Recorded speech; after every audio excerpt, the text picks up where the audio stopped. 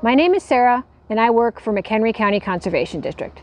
And today we're going to talk about how this becomes this. Let's talk about owl pellets. What in the world is an owl pellet? To talk about pellets, we must first have to learn about how owls eat and how they digest their food. When an owl eats, it either swallows its prey whole or tears off pieces to swallow. Almost every part of the prey animal is eaten.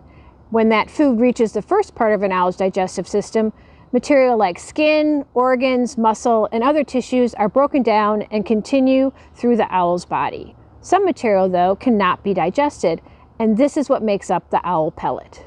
Depending on the prey animal eaten, an owl pellet might contain bones, fur, feathers, fish scales, and even the exoskeleton or hard outer shell and legs of an insect.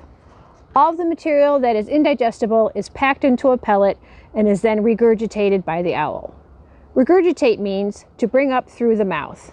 So the pellet comes up out of the owl's mouth and drops to the ground below. When a pellet is dissected, you can see the various parts of the owl's last meal. Pellets are great tools for scientists that study owls. By identifying the parts of the animals in an owl pellet, we learn not only what the owl has been eating, but also we learn about the prey animals living in the owl's habitat. Owl pellets are almost like a little time capsule of what was happening in a particular habitat in a particular time. Now, owl pellets don't last forever.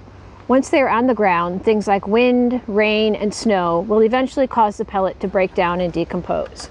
So be on the lookout. Maybe you'll be lucky enough to find an owl pellet one day and read the story left inside.